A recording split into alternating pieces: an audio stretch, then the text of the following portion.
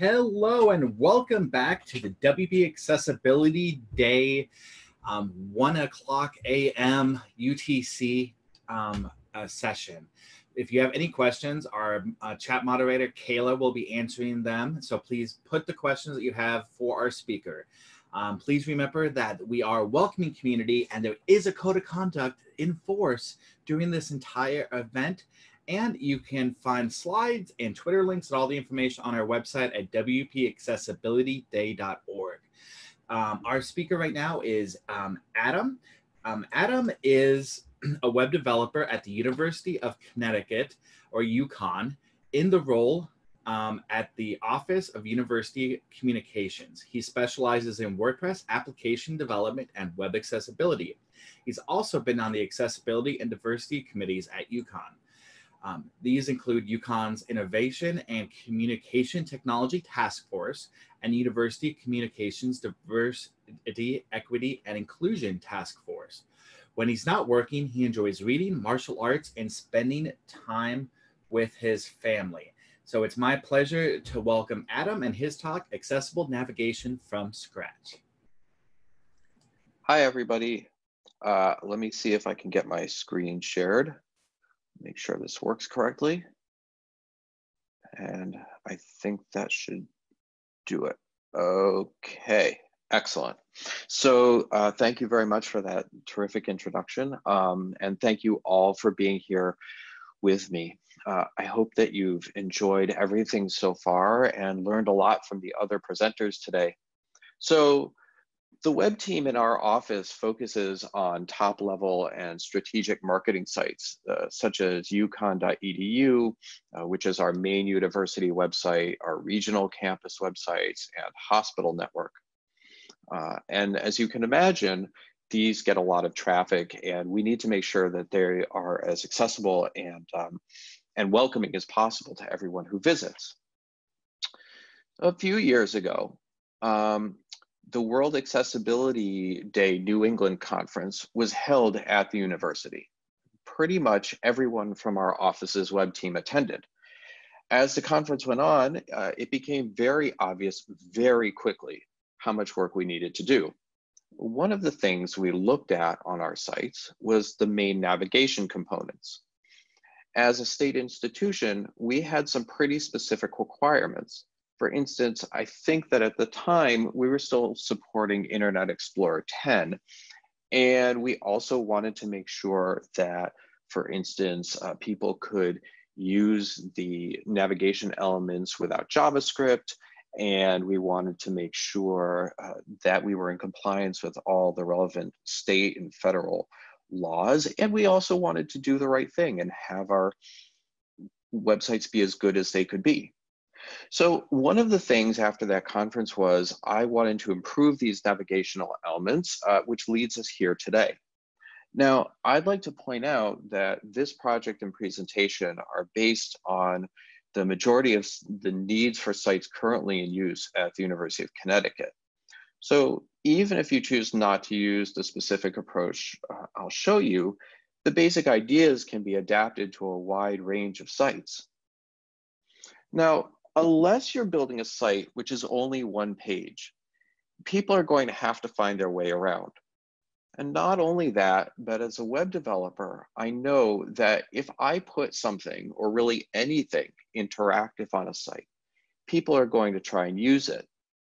So that means interactive elements may get used in ways that are unexpected or unfamiliar to me.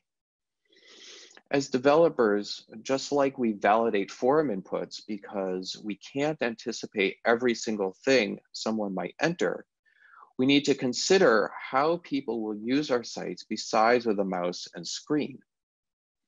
In terms of accessibility, this concept applies to visitors with permanent disabilities first and foremost. At the same time, some visitors may have a temporary or contextual accessibility need with respect to a site. Their mouse might break, they might be working on an airplane going through turbulence, their dominant hand might be broken, or maybe they visited an eye doctor and got their pupils dilated. We just can't know.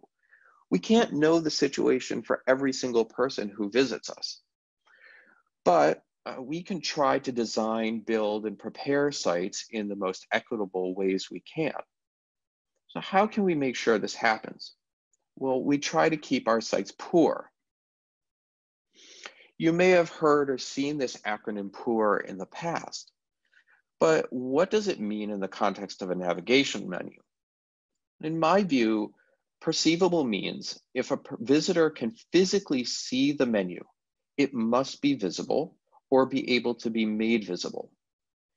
If that visitor can't physically see the menu, a screen reader should detect and announce items. For the menu to be operable, someone should be able to interact with it with the mouse and or the keyboard. If someone uses a mouse and there are submenus, they need to be resilient. That is, the submenus can't disappear immediately. Further, all the items in a submenu need to be reachable with a mouse or a keyboard. For the menu to be understandable, it should behave in a predictable way. Therefore, it needs to maintain visual and auditory consistency. For instance, if an icon toggles between two states, such as open and closed, it should do that predictably. Menu items should announce themselves in a predictable way for people who use screen readers. Finally, for the menu to be robust, in our case, we wanted to ensure that it would work at least to some degree without JavaScript. And this meant keeping the style and user experience approximately the same as if there were JavaScript available. In order to accomplish these goals, we identified 3 cases for menu items that are typical for the types of site we build. Overall, I think these cases are pretty common. First, a link by itself, which we can easily rely on WordPress to handle. After that, we identified 2 types of submenus. Those that have a link to a top-level page with subpages beneath and menu items that need to solely act as a toggle to a series of sub-items.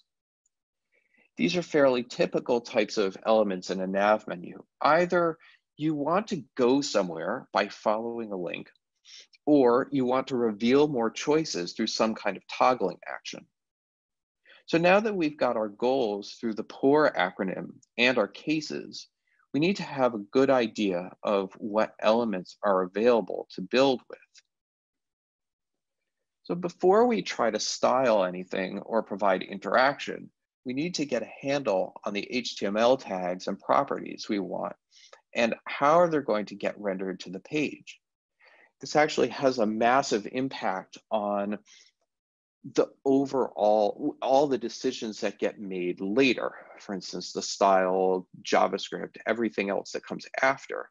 If we don't have a good concept of what we have at the beginning and where we're trying to go, then we won't be able to add on. Fortunately, WordPress has a built-in way to generate a menu with the WP nav menu function, and I'm sure that many of you are familiar with this. The good news is that WP nav menu is easy to use and get started with. It accepts a list of arguments that provide a fair amount of customization quickly. And then after that, as soon as the page loads, it displays a menu. One argument which I tend to change immediately is the container argument. By default, the menu will be contained by a div. This isn't ideal for a navigation menu of this type because a div doesn't impart any structure or meaning on its own, but you can set the container to a nav element. When you do this, the final output of the menu will be wrapped in a nav tag. Browsers will then detect the tag and create an implicit ARIA role for it with a landmark. This is a useful accessibility improvement because a screen reader will have an easier time parsing the document's content. There are other arguments which you may be familiar with as well. For instance, you can set custom classes or IDs or set a theme location. Depending on how many navigation sections you have on the page, you might also set the container or ARIA label argument as well to further clarify the menu's purpose. Now, WP Nav menu works really well for menus that have only one level of content. However, once you add depth to the menu, you'll run into accessibility issues. Let's take a look at how WP Nav menu interprets each of the three cases I shared. Then we can see how we might improve their accessibility. The markup for a plain link is pretty straightforward. WordPress gives us just what we need, an anchor tag with a URL. This will provide a nice accessible link that supports people who use keyboard navigation and/or screen readers. So far, so good. After this, things start to get complicated. In this case, we want to provide the ability to either click on a top-level link to visit a page or access items in a submenu. As the markup is now, though, we run into a couple of things that could be better. First, the ARIA label attribute on the link takes precedence for screen readers over the content inside of the anchor tag. So instead of a screen reader saying the inner text of the link, which is about us, it will say the value of the ARIA label, which is just submenu. That's not terribly descriptive because someone might want to click the link. Next, ARIA has pop-up will announce to a screen reader that a pop-up is available. But we're missing supporting ARIA attributes to associate the link with a specific submenu and indicate if that submenu is open or closed. Last, depending on how the submenu is hidden and shown, there might be no good way for people who use a keyboard to get to it effectively. In addition, aside from showing the submenu when the mouse hovers over the list element, it's not clear how we can open the submenu. If we click on the link, it'll take us to the page and never open the submenu. If we just want the top nav item to work as a toggle, we can use a hash symbol as the link. Of course, then we need to use JavaScript to prevent it from reloading the page when the link is clicked, and this is something that internally at our department we wanted to avoid. However, if we get rid of the href attribute by removing any link from the admin area, the item can't be focused with a keyboard. Browsers will interpret anchor tags without an href property, like a span or any other inline element. So we can add non-JavaScript dependent toggles to the list of issues we need to handle. Now, I'd like to show you what we'd like to add, how we're going to get there, and what the result is. At this point, what I wanted was a portable, flexible, robust set of choices to build off. That included things like being able to distinguish between links that go somewhere and toggles that don't. More ARIA attributes to support people who use screen readers, custom classes, icons, and so on. WordPress does provide some additional filters for navigation menus, such as WP Nav menu items, WP Nav menu object filters. However, I wanted to be able to create the same kinds of markup across a variety of themes. For us, this would help with our brand consistency and visitor expectation from one site to the next. Fortunately, we can tap into and override the core class WP Nav menu uses to generate the output for a navigation menu. We can do this with a custom walker class. To make it portable, we can then turn that into a composer package that can be installed from GitHub or Packagist. The project can then be used in many places. The Walker Nav menu class is part of a collection of walkers, which all inherit their functionality from a general walker class. Now, to be completely honest, when I started looking into this back then, the walkers were incredibly confusing. Fortunately, these classes take care of a lot of the work for us, though. For example, we don't have to worry about writing our own recursive functions to traverse menu structures since that's their main purpose. Rather, we can focus on logic for the markup our menu might need and what the output should look like. Once you write your custom walker class, you can then add it to the list of arguments used by WP Nav menu. When you do this, all the markup created by WP Nav menu will flow through the custom walker. This means that you can override any of the walker nav menu's methods with your own, and that's what WP Nav menu will use. There are 4 class methods available, which will let you start a level, start an element, end an element, and end a level. In this context, we only need 2 of those, the one to start a level and start an element. Every item in the menu is going to pass through the start L and end L methods. These methods are where we can add logic to support the type of markup we want to build. Consequently, the start L method was where most of the work for my custom walker happened. However, we're not just dealing with a flat menu. We need to be able to add depth as well. When we create a nested submenu, the walker will pass the output for the markup through the start and end level methods as well. These create the unordered lists. We can take advantage of that to affect how the submenu unordered list elements get created. In terms of accessibility, we can make sure we're adding useful IDs to each level, for example. By default, WordPress wasn't doing this, or at least I don't remember it doing it back when I started this. It may do it now. This will let us match up the submenu to an ARIA owns property in the items markup. Now that we've seen the path the markup takes through the walker class, let's zoom in to the start L method where most of the logic happens. Here I've written out some pseudocode to describe the flow through our custom start L method. The shell of this is exactly what you would see if you took a look at the walker. We can start by checking to see if the current item has children. That is, should it be a link by itself or should it have a submenu with it? If not, if it's just a link by itself, we can output the start of a list item with a link inside and then finish. Otherwise, we need to know if the top level item should be a link or a button. If it doesn't have a link, we can output the start of a list item with a button on the inside. Otherwise, we need both a link and then a button as a sibling.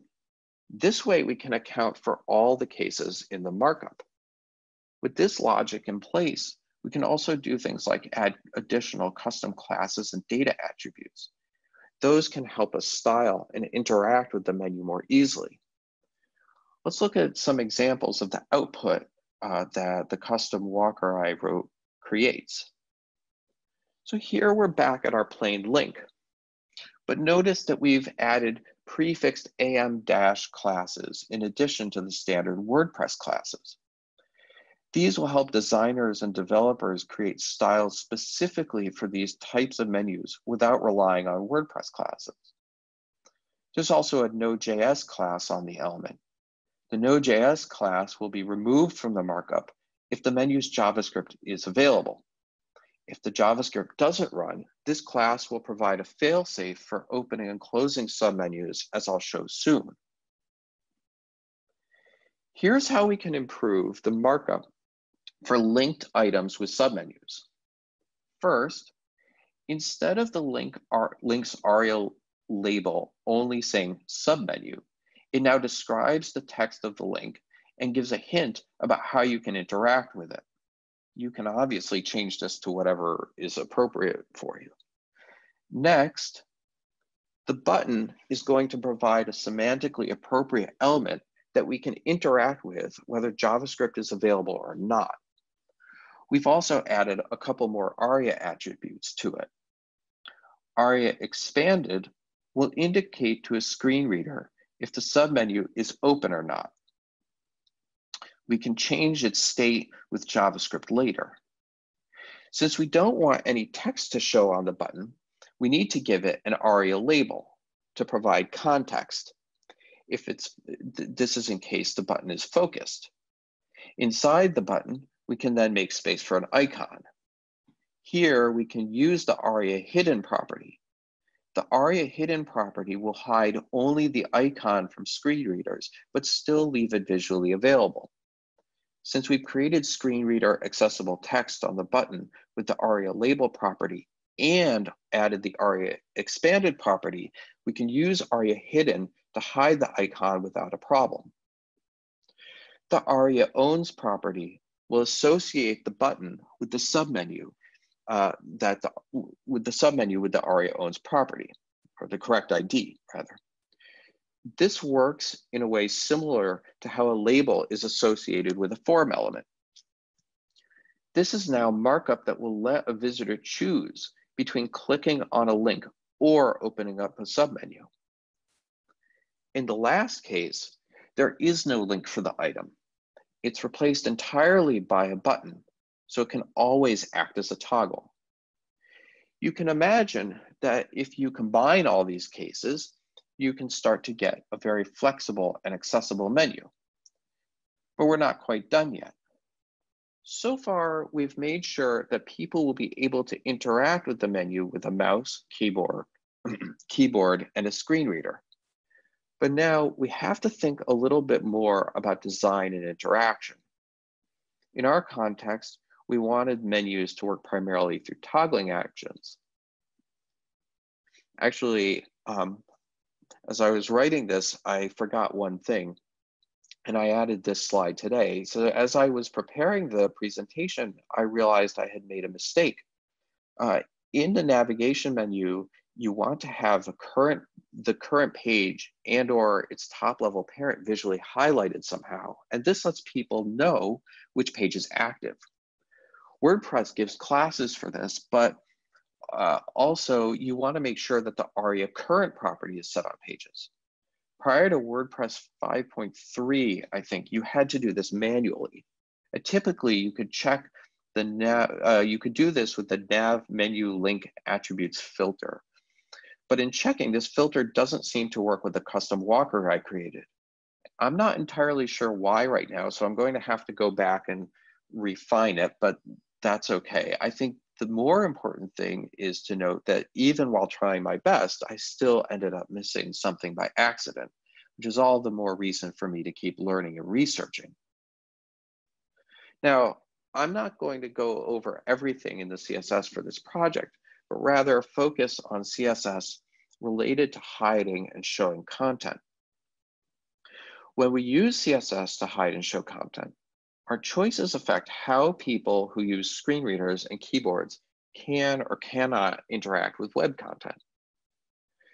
The ability to show and hide content is an important part of user interface and user experience design. This is especially true for navigation menus where we often want to hide or show content on hover or focus. If we're not careful, we can inadvertently use CSS to create an inaccessible experience for our visitors. So I think that it's important to understand the accessibility implications of how we use CSS to accomplish this. There's several cases where this chart is important. We might consider the case where a visitor who uses a screen reader wants to skim all the links on a site. We should be aware that if we use display none or visibility hidden, we'll be hiding content from them.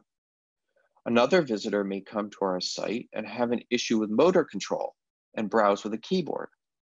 Depending on how we hide and show content, our choices may make that user experience more or less accessible.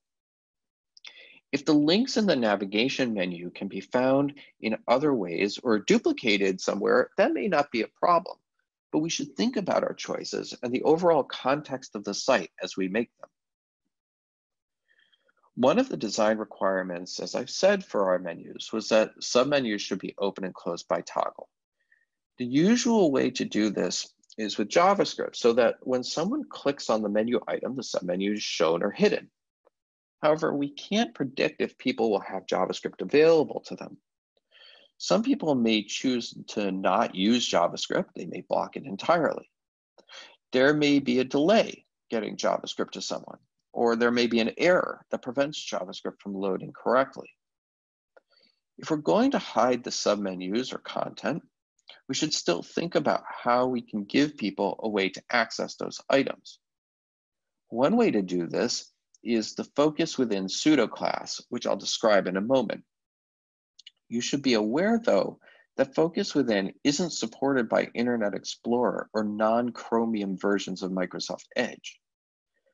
According to the analytics I looked at for our sites, this represented a small percentage of our visitors. Further, this pseudo-class will only be used in the event that JavaScript fails altogether.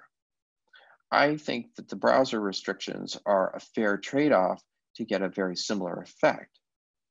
Now, if the JavaScript does not run correctly, the Node.js class and its styles will be applied to the menu. This includes the focus within pseudo-class. The Mozilla Developer Network says the focus within, quote, represents an element that has received focus or contains an element that has received focus. In other words, it represents an element that is itself matched by the focus pseudo-class or has a descendant that is matched by focus, end quote.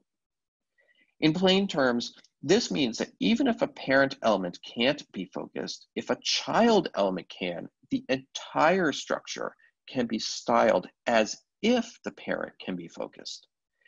That's why it can be applied to the unordered list element instead of an anchor tag.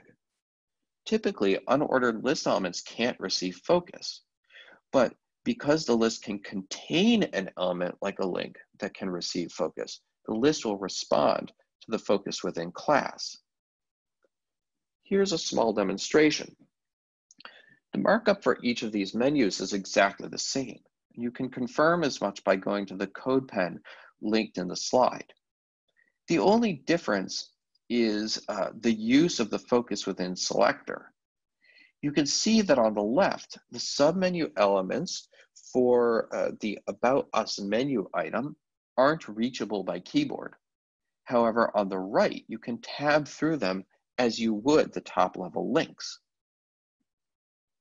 Here's an example in context. The admissions and About elements are links with buttons to toggle submenus next to them as siblings, symbolized by the carets. Without JavaScript enabled, you can see how a visitor might traverse the menu items just with a keyboard. And of course, they can still use a mouse as well. There are still some improvements we can make to this though. For instance, maybe a visitor doesn't want to tab through every single item of every single submenu to find the one they want. In this menu, maybe they want to tab to the Student Life submenu without going through all the others. Now for that, we need to start talking about JavaScript. We can definitely get some accessibility improvements to this type of menu if we add JavaScript. In this project, when a button is clicked, the ARIA expanded state changes from true to false, or vice versa. The CSS is then set up so that the button's icon will be changed depending on the state. This provides both visual and auditory context for site visitors as they use the menu. However, one group that we haven't really talked about is developers themselves. We might create a plugin or library that has technically excellent accessibility. But if it's hard for a developer who's beginning their career to use the JavaScript or CSS that's included, they may choose to avoid using the project altogether.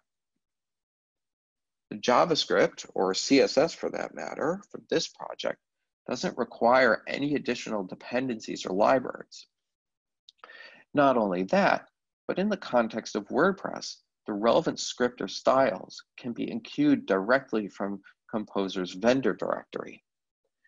This means that developers don't need any additional front-end tooling or bundling libraries to get started. All that's required is that they follow a typical WordPress workflow to enqueue dependencies. Once the script is properly enqueued, it also has a very small external API.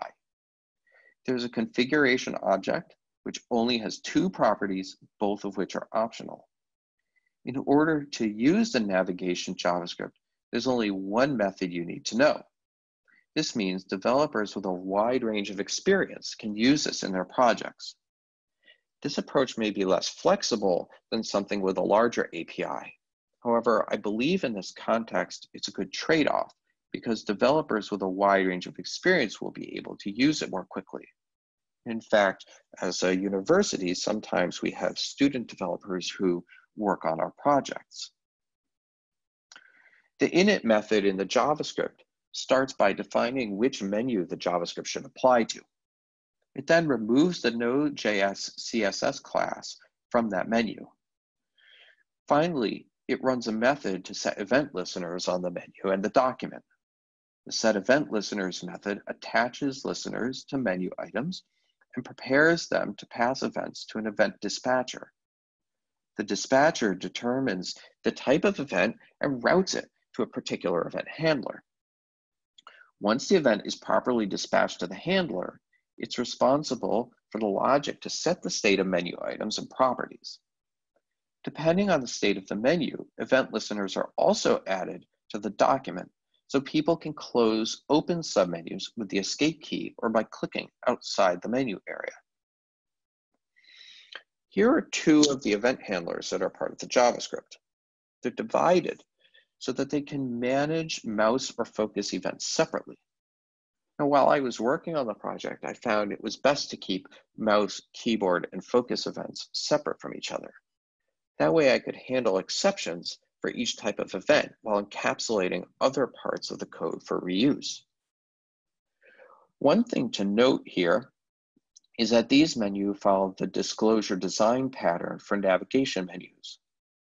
Now, as I understand it, in terms of keyboard support, this means that they're required to do three things: move among items with the tab key, be able to select and activate items once they're focused with the space or enter key, and close items with the escape key. This is very different than an element with the menu ARIA role. The menu ARIA role requires more types of keyboard interaction, such as the ability to use arrow keys. However, in the example linked in the slide, well, it doesn't appear to be linked in the slide, sorry about that, we'll get that later. The markup is trying to create something more like an application menu for a text editor. If it turns out that I'm completely wrong about this and that I need to add more keyboard support to the menus, that's okay. The JavaScript is flexible enough to allow more types of keyboard events. The event routing would require only a few additional cases. From there, I could add appropriate event handlers without too much difficulty, I hope. In any event, I think it's always worth going back to review projects from the past and see how they can be updated. Earlier this morning, I read an article about WCAG 2.2, and for all I know, I'll need to bring this project up to date to conform at some point to that or a future version. In any event, here you can see the effect the JavaScript has on keyboard navigation. A visitor can now select among different submenus, however they like, with a mouse or a keyboard. Once the submenu is open, the next key press on the tab key will take visitors to the submenu. You can also see the relevant icon stays changed as well until someone leaves and closes the menu. This is done by tying the CSS to the ARIA expanded attribute of the toggle. Here are just a few resources collected into one place. I listed a few of the themes this project is part of just to demonstrate how it can be styled in different contexts. This variety is why I wanted to make sure that the project was portable, and which is why we chose to bundle it as a composer package. I thought it would also be helpful to give a few code resources and documentation as well. You can browse the repo we use, and if you like, contribute to help improve it. So to wrap things up, there's still quite a lot to do, even after so much time. Web accessibility standards continue to be updated and refined. Plus, as I've shown, there's at least one thing that I've missed and need to revise. So personally, I want to make sure that I stay informed and engaged with issues around accessibility so I can be of service to the people who visit us. So to finish up, I'd like to thank all of you for being here with me. And I'd also like to thank everyone involved with today's conference for giving me some time to share this with you all. If you have questions, I am more than happy to answer them. Let's see if I can stop the screen sharing. And Wow, Adam. I can turn my camera on, right? Is that okay? Yes. Yeah. Okay. Definitely. There we go. I did with that. Okay. Hey. Hey, it's good to see you in person. Nice to see you in person in the interwebs, as it were. So yeah, great talk. Very informative. What is the project license? What's the open source license? Is it MIT, GPL? You know, I don't remember off the top of my head. It's probably a very broad, broad license. I mean, this was basically we looked at the websites that we had and realized that these, beyond just ordering things with proper you know, H1, H2, H3, right? There were some broader issues involved that at a technical level we were going to have to deal with. And this was the first one I wanted to tackle because it seemed like it was going to be one of the most difficult. So I think the license is, if I even wrote one, is very broad. Yeah. Fair enough. I always just find that interesting, how people license things. But anyway, I'm a geek. So we have some questions. And if you still have questions, please put them into the chat. And Kayla, our chat moderator, will send them over to me. And then I'll say them out loud. And then Adam will answer them. So our first one is a mega menu accessibility suited, or can it be made usable? If so, can you describe or provide a sample? So I think, is a mega menu accessible, or can it be made accessible? I mean, I guess that would entirely depend upon whether or not it conforms to WCAG standards, right? So can you navigate the menu using a mouse and or a keyboard? Does it respond appropriately to a screen reader when you do so? So for instance, just so you all know, my reference point for screen readers is the Mac OS screen reader. Honestly, I don't have JAWS or anything like that. And we don't really have that kind of material where I work. But I try to use the Mac OS screen reader as best I can. I would say that, yeah, you should just be very careful in the case of a mega menu, because you may inadvertently hide content that you would rather have people get to. Yeah, so I think that what you should do in the case of a mega menu is try to navigate the site with a screen reader and see what happens if you, like, can you actually get to any of the items? Can you get to the items if you only navigate by keyboard? Yeah, and I think that will be the determinant if it's accessible or not, better than me just giving a broad, you know, yes they are, no they're not. Yeah. Sure. Next question is, how have you found the experience to be for voice command users when using error label to provide the accessible name? So is the question, I guess I'm not quite sure I understand the question. Is the question, does it read the name appropriately? I think so. Yeah, I believe that it reads, last I checked it did. I mean, it's certainly, we don't have anything that responds to voice commands in these menus. Certainly, I don't have the background to handle that. Although if it's something that I need to do, I can certainly start looking into it. But as best I know, and the last time I checked, yes, they all read correctly. Okay. And our last question, and if anyone has a last minute question, please put it into the chat now and we'll try to get to that, is menus seemed a web feature that hasn't gone away over time, with skip nav and one-page sites becoming more prevalent. Do you see them being phased out for simple, more accessible experiences? Oh, that's actually really interesting. So we definitely use skip nav. I have no information about how many people actually use that. As far as single page sites go, I think there's a big difference between literally a single page, which is like a brochure, and a single page application site, which is a more larger scale or something like that. In the latter case, or in the former case rather, literally single page. Yeah, I'm not quite sure why you would necessarily need a navigation. You might just have like some links at the top that would jump you up and down. In the latter case, I'm not sure. I think that some applications and sites are so complex that you wouldn't necessarily need them. I think the only thing that I would say is lots of people now get to sites just by Googling the information they want. And then my intuition is that if for some reason the content doesn't make sense or is structured in a bizarre way, then they might need to use more navigational elements in order to find what they're looking for after the fact. Sure. Okay. Well, again, I just want to thank you so much, Adam, for sharing your expertise. You listed your contact information on the slide, and if you want to get those slides, you can go to wpaccessibilityday.org to download all of the slides and find out information about all of our speakers and our wonderful sponsors. Please continue the conversation on Twitter.